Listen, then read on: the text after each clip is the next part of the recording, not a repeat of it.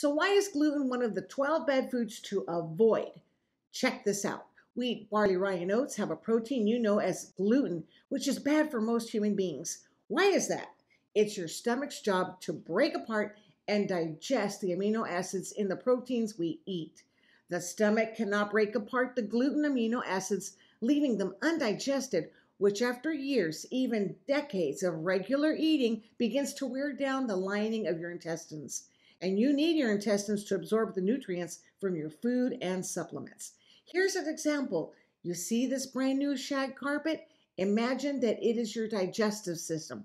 Well, after years of constant eating of anything made of wheat, barley, rye, and oats, and your digestive system looks like this.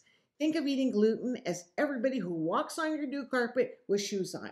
This is why we're all getting sick, and that's why avoiding gluten is so important.